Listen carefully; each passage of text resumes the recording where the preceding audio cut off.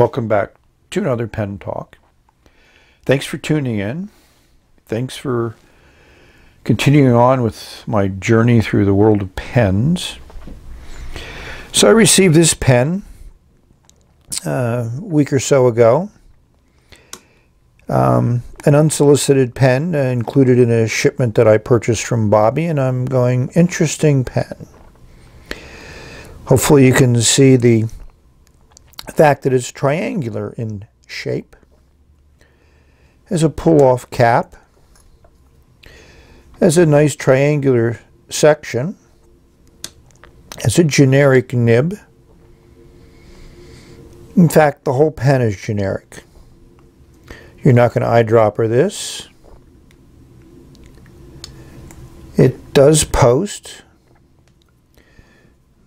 The interesting pen. I like this nice liner that seals up and hopefully keeps that nib from drying out. Interesting cutout on the side of that nib.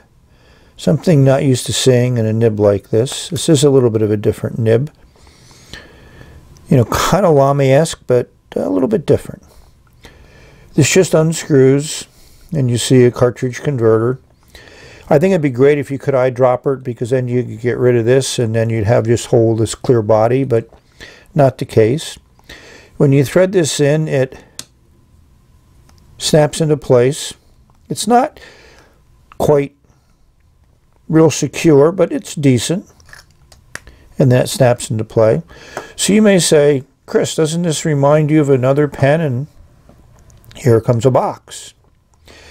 And as we open up this box, we'll see a triangular pen, the 360 by Omas. And it is triangular. But I think we can honestly say, without a question of a doubt, that there are really no comparisons between these two pens other than the fact that they're triangular, have a pull-off cap. This is certainly not a generic steel nib, far from it. It is a fine. You know, this is rhodium trim on red. You may say, Chris, I've never seen this pen before, and that's true. I bought it maybe 10 years ago, maybe a little bit more, maybe 15. So when this pen was really hot and everybody was reviewing it, and I said, I would like to try one. Obviously, I go to eBay to find one. I bought this from a seller in Germany, mint in box, and I paid about $100 for it. So that was, I thought, a good deal. But it was not a pen that appealed to me from a writing viewpoint. So it went into the box, and, you know, this is one of those things that someday I may go, let me bring that out and use it. But today is not that day. So we're going to ink this pen up and see how that interesting nib works. And see if this pen is maybe something you might be interested in. We filled the pen up and we've done some writing, enough that I feel comfortable showing you how it writes. This ink called out to me, and I like it in the pen.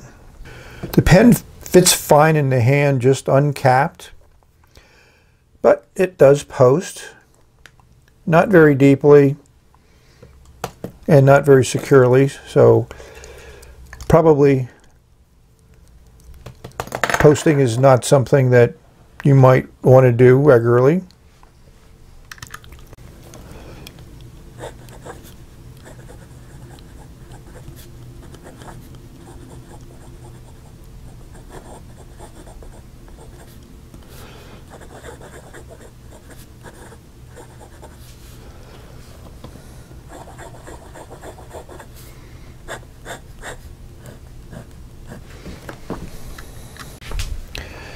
This is definitely extra fine to fine nib.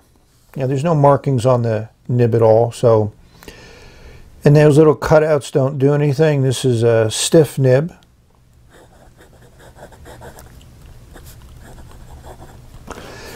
But it works well. And I like the way it looks in this ink color. Easy to lay down a nice patch of ink. Decently wet. So overall, from a writing experience, I'm satisfied.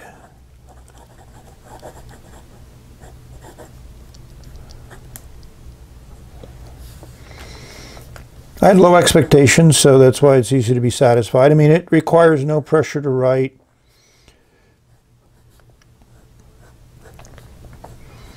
You know, the flow seems to be good, especially with this ink. So overall, how would I rate this pen? That's a tough one. I'm going to give it a 7.7. So you may ask, why not higher? Well, it does have a unique triangular shape, which to me doesn't do anything for me, and it does stop it from rolling. So that's why it gets a 7.7. You know, this whole section is kind of a little bit loose here, and it doesn't really snap in as well as you'd like it to. Yeah, you can see the ink in there. It's nice. But the cartridge converter kind of doesn't help lend itself with that nice clear look, and with the holes in the end, you can't eyedropper it. It does have that nice cap liner that snaps into place, so I know I haven't had it long enough to decide whether that'll keep it from drying out, but I think it'll work fine. But it's more of a novelty pen. The section is actually more comfortable than I expected. I haven't written with my 360, as you know, so I don't have a point of reference, but I certainly find this more comfortable than the sections on the Lamy Safari, that design. Even though this is a more intense shape, I mean, you just can't hold it on those edges. That's not going to work, but then that would put the nib at a wrong angle.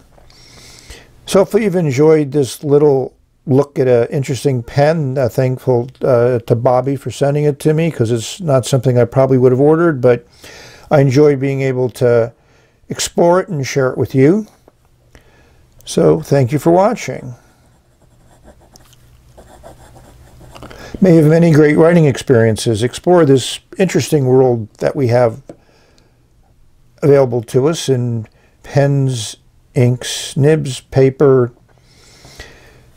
You know, put some ink on paper. You never know what may happen. So we've reached the end of this video. Until the next one, bye for now. I do like this Robert Oster turquoise.